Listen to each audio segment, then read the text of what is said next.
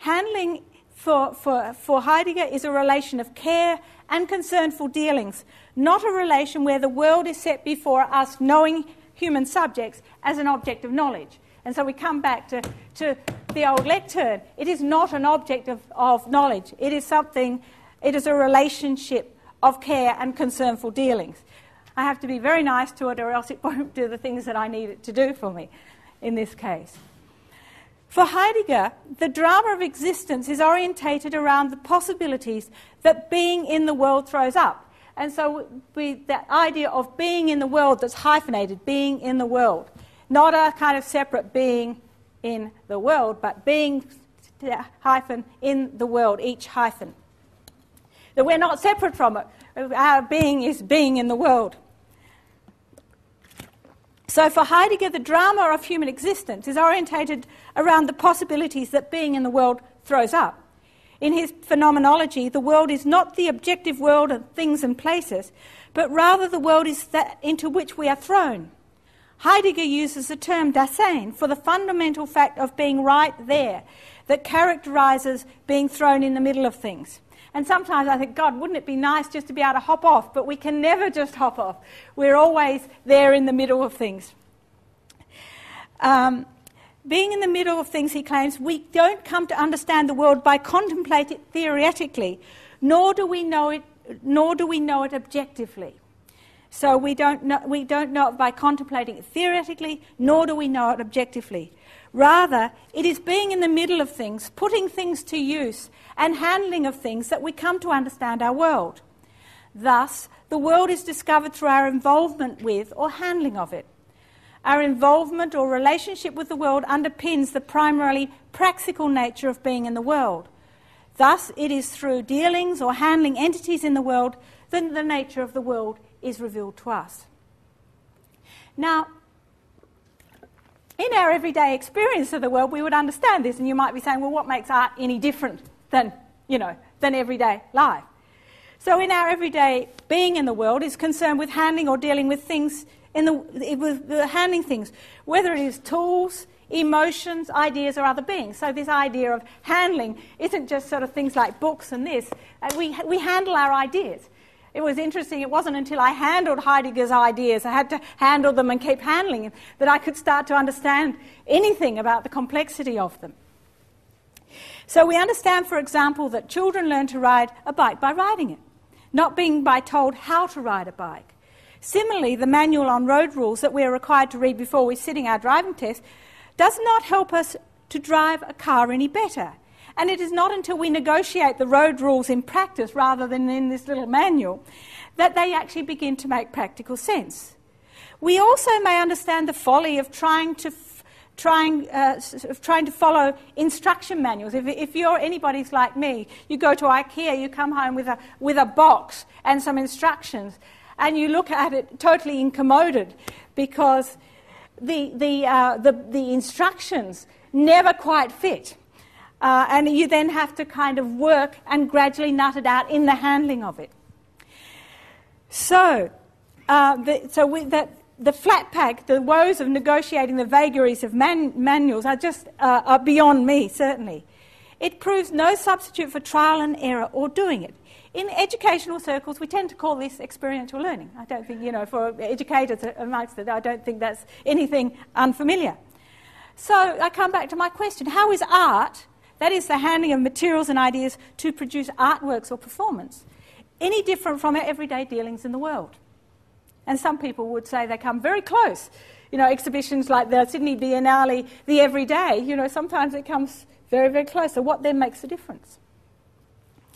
Heidegger suggests that in our everyday handling of things, we tend to act out of habit and forget to notice what things are in themselves. In our habitual activities, everything falls into inconspicuousness, and our use of things becomes a means to end in order to achieve goals. And here objects and entities come to exist in order to. And of course, those of you who are familiar with the question concerning technology, the essay, the whole concern of that essay is a concern about how in an instrumentalist world we use things in order to, whether they are resources, other people, or whatever. We're always using things in order to. So, thus we will, and this objects and entities come to exist in order to. Thus we will use a car, public transport, or fly in a plane to get from point A to B, never stopping at marvelling at just what it is that is happening here. We may use a software package to make an image or a video, not even giving a thought to its being. When we use our mobile phone, we forget, if we ever knew, the wonder of the first telephone transmission and what that in itself means. We just tend to use things.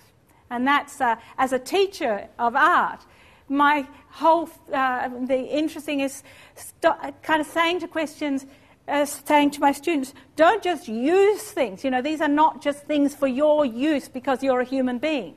And so that very much, for him, the concern that we just use things. The tool or a piece of equipment gets lost or becomes inconspicuous in use. And so he says that in use, we just use it. We don't think about what its being is as this being of this pilot whiteboard marker is as its being. We just use it. For Heidegger, the privileged place of art arises from its capacity to create a clearing, a space where we once again notice what entities are in themselves. He suggests that in and through art, we are forced to reconsider the relations that occur in the process or tissue of making life. Our handling of and dealings with entities in practice offers a special form of insight. This type of thinking through practice has come to be known in the area that I'm working in as material thinking. But I think it's got a nice link back to Heidegger's praxical understanding. So, the tool analysis. The foundations for material or praxical thinking can be found in Heidegger's tool analysis, which is in Being and Time. Here Heidegger examines the particular form of knowledge that arises from our handling of materials and processes. His model of how the world is already discovered through our use of a piece of equipment, he terms that equipmentality, is orientated around a constellation of praxical terms. For Heidegger, the primary dealings that we have with the world are those things that we put to use. And I just want to stop for a minute and ask you to think about that when he says the primary things, the primary dealings that we have in the world are those things that we put to use. And he says, and I quote, "The kind of dealing which is closest to us is not bare perceptual cognition, but a kind of concern." And so we have this notion of concern and concernful dealings, which manipulates things and puts them to use. Such entities are not thereby objects for knowing the world, theoretically. They are simply what gets used, what's produced, and so forth. In his distinction,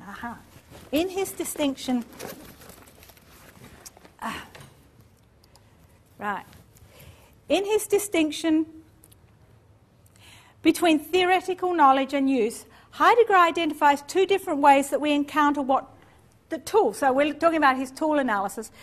And he identifies two different ways that we encounter what tools are in themselves. When we handle or deal with tools, and I'm talking about a fairly classic tool here.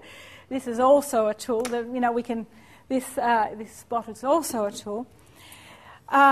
When we handle or deal with tools, their being is discovered in terms of what he calls readiness to hand. Readiness to hand. This being as ready to hand contrasts with our just looking, for example, as you're doing now, or for example, when tools are in their packaging or up on the screen, or in a hardware shop or an art supplier's. Here, he says they are merely presents. Emmanuel Levinas notes it is precisely because handling does not follow upon representation, that handlability is not simply presence. And again, you start to see his critique of representation coming in here. In handling, tools are not just set before us as an object. In presence, on the other hand, entities appear as just there, as present to hand, which for you, that hammer up there is merely present to hand. In his tool analysis, Heidegger cites the example of using a hammer to distinguish between knowing through handling or practical knowledge and theoretical or contemplative knowledge.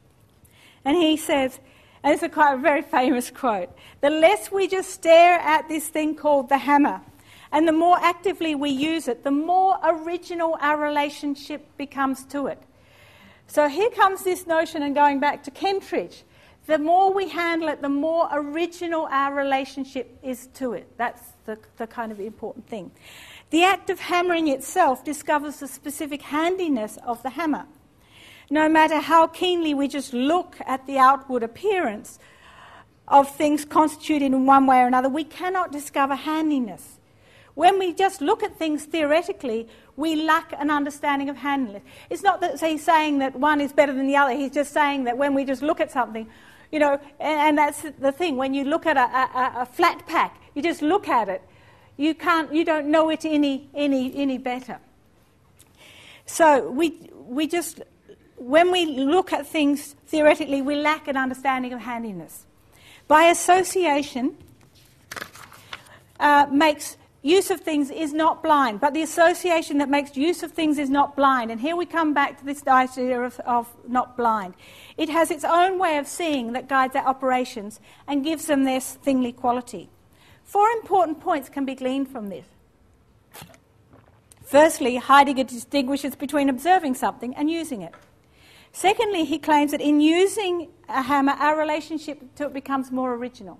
And that's a kind of interesting thought, particularly if you think, you know, in terms of from an artist and the notion of originality that artists strive so hard to achieve theoretically. Thirdly, he suggests we can only understand the handiness of what a thing does when we deal with it practically. Finally, our use of things or practical dealing with things is not blind, but rather has its own kind of seeing or sight. Thus, Heidegger points out that when we just look at the outward appearance, it lays before us as present to hand. For him, a purely theoretical engagement with the hammer will not allow us to comprehend its being as a hammer, that is its usefulness. It is through handling or using the hammer that we come to understand the nature of the hammer. Thus, it is through working with materials and the tools of practice we come to understand what material or what these materials, this tool or that piece of equipment can do. So when I came into here tonight, I actually had to work and use all of the equipment here before I could actually begin to understand what its being is. We can read software manuals ad infinitum, but it's not until we work with a particular program we understand. We encounter it as a useful thing and discover its particular qualities when we handle it in practice. This inversion of practice theory in what has become termed practice becomes central to a rethinking of the relationship between theory and practice in creativity and for certain. So on first reading Heidegger's tool analysis, it may be assumed that his understanding of dealing, because we deal with these tools, but on first understanding it may be assumed that this understanding of dealing involves an instrumentalist engagement with things. And I think to some extent that is true, that you have the sort of instrumentalist. However, and particularly in the tool analysis in Being and Time, as perhaps compared to the question concerning technology, which is a lovely essay. However, for Heidegger, tools and materials are not simply things that get used by us. What is notable is that when we're working with our tools, working with our materials or ideas, we don't just use them. He's saying we don't just use them. He says it is through our concernful dealings or handling of things that the world is already discovered. And so this term concernful comes up again, emerges. So we can come back to Kentridge in thinking through this. During his art school education, Kentridge was trained to see drawing as a preliminary to the main activity of painting because of the hierarchy and the preconceptions of painting as somehow important. However, in the activity of drawing, he realised that drawing was the work of art, was the real work, was the work of art rather than a preliminary that preceded the real work of art. Through working with charcoal, soft cloth and kneadable rubbers, possibilities emerged that had not been conceived before. So when Kentridge was working, so he drew and then he started off and he rubbed something out. And usually when people make a mistake, they tear it up and throw it in the bin. However, what he started to notice as he was drawing and rubbing out, there was a trace left of the activity. And so rather than throwing it in the bin, he then saw it, through handling that, he then discovered that that was an opportunity rather than a mistake that you just throw in the bin. So that in the repetitive process of drawing and rubbing out, Kentridge had to deal with the fact that the rubbing left a trace or a ghost of an image that could not be totally erased. The ghosting left a trace of the passage of time and process. It evoked time and movement. Each drawing, and that's what you see in animation, that each drawing came to have the history of a sequence built into it. For Kentridge, handling or dealing with charcoal, cloth and rubber had released a new way of thinking for him. They're actually dealing with it. Rather than thinking about the problem, as he said, he couldn't solve the problem through thinking. Through the doing it had released a new way of thinking. In Heideggerian terms, he had gained an original relationship to charcoal, to the eraser, and to paper. Through such dealings, the apprehension that Kentridge gained was neither purely perceptual nor rational. Rather, the handling of tools in drawing revealed its own kind of knowledge of sight. This is the sight through which we come to know how to draw, to dance, or to write, or to cook, or to garden, or whatever. This kind of sight through which we come to learn how to draw, to dance, or to write, Heidegger terms circumspection. For Heidegger, it is through circumspection that the new emerges. Artistic knowledge, as I said right at the beginning, is frequently characterised by notions of mastery. However, I would argue that Heidegger's notion of circumspection allows us to think in terms of skill with, perhaps rather than mastery over our tools. And that, for me, it's important but broader. Artists who work in the crafts, for example, are very keenly aware of the stakes involved in practical knowing. The Australian glass artist Stephen Proctor, for example, expresses this in his working with glass. And his quote, which is lovely because it's so close, in a sense, to what Heidegger says. He says, "Use skill with conscious awareness. It is only when you work with your hands that you understand. Until then it is theoretical and, though possible, incomprehensible. Because when the work begins and grows, it reveals something not before conceived. It is a discovery, a life and a sensibility of its own that is created through the working. A piece of work is the embodiment of thought and time. When working with cutting wheels, you have to work with your whole being, listening as well as looking, feeling as well as measuring, to get your eye accustomed to train it as the inner eye which gives the work its life." His observations and reflections embody the sensibility that operates in Heidegger's notion of circumspection, as I understand it. Proctor continues his reflections by observing how working with glass, as with other materials, requires us to be attentive and sensitive to materials, rather than just using them as a means to end, actually being attentive and sensitive to them. It is through our concernful dealings with our material that something never before conceived is revealed. This is where our theoretical understandings grow out of practice. What do these observations, and indeed Heidegger's conception, mean for our understanding of the new? According to the theories of avant-garde, which perhaps may not be necessarily totally popular these days, the shock of the new has been figured as transgressive, an attempt to break existing rules and usher in the new. The relentless quest for the new that drives avant-garde art practice has continued in contemporary practice despite postmodern critique of avant-garde and originality. So in the arts they would say there's no such thing as originality. However, Heidegger says that humans do not have any control over unconcealment. Heidegger tells us that unconcealment of the new is never human handiwork, claiming that the thinker only responded to what was addressed to him, and that comes from the question concerning technology. Thus, by definition, the new cannot be preconceived, and in the face of seemingly limitless possibilities, Practice cannot know or preconceive its outcome. According to Heidegger, then, the new emerges through the process as a shadow that presents itself to us. The danger of representational thinking, he says, is that when we hold before us an idea of what we are thinking we are making, and if you think what we think we are making, we may not be open to what the work may address to us, and this whole idea of the work addressing to us. The work speaks. In the origin of the work of art, he talks about the work speaks, and we have to listen to the work. But when we are carrying around our preconceptions, as when you arrived here tonight, we may be so busy looking elsewhere, that is, to our preconceptions, that we can miss it altogether. This preconception closes off possibility rather than allowing us to be open to what may be unconcealed through the work of art or be unconcealed as being. Thus, no matter how hard we try to think and create the new, our conscious efforts will not succeed. Here we can return to Heidegger's claim that it is through circumspection that the new emerges. I would suggest that the shock of the new is a particular understanding that is realised through our dealings with tools and materials. In the work of art, we do not consciously seek the new, but rather to open to what emerges in the interaction with materials and processes. Thus, it is only through use that we gain access to the world and establish original relationship with it.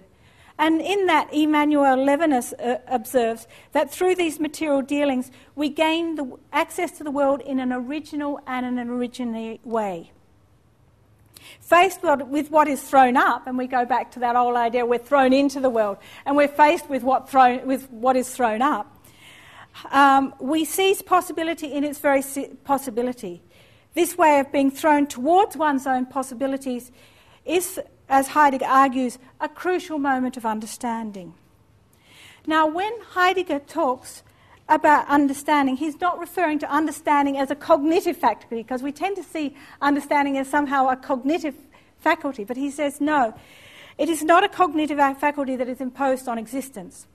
He says understanding is the care that comes from handling, of being in the world and dealing with things. This relation of care is not a relationship of the knowing subject and an object known. We care because we have an investment in things. So far, I have argued that through handlability, rather than conscious attempts to create the new original and originary effects, rather than any conscious attempts to create the new, original and originary effects and meanings emerge. Art can be seen to emerge in the involvement with materials, methods, tools, and ideas of practice. It is not a representation of an already formed idea. In this matrix, engagement with tools or technology has its own kind of site. And so just as Heidegger discovered the potential of charcoal and erasers by working with them, it is not until when I'm a painting, it's not until I begin to work with my paints and lay down colour that I can understand what it is that emerges. Now, in relocating our interests as care, we can once again address the question of art practice. In seeing this way, Kentridge's charcoal and eraser are not just used. The subject matter is not just present at hand, nor is the artwork merely an end, but rather an opening. Handling as care produces a crucial moment of understanding, and that understanding is revealing in its very possibility. So this notion of revealing, which of course is central to the origin of the work of art, this revealing of possibility, this, not the completed artwork, the thing that we see as an artwork, is the work of art. And so that distinction that Heidegger makes between artwork and the work of art is a very kind of critical one. And the artwork itself is not the work of art. So commenters, and now drawing to a close, commentators have focused on Heidegger's pessimistic prognosis of technological revealing. And certainly the question of concerning technology is very, very pessimistic. But I would argue that they have tended to overlook the radicality of his refiguration of the human-tool relation.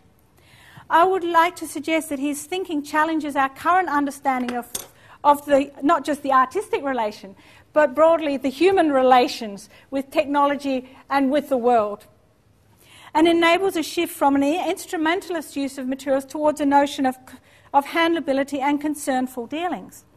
It offers a different way of thinking about our relations with our tools and materials, a way of thinking that, for me, ushers in an ethical understanding of practice.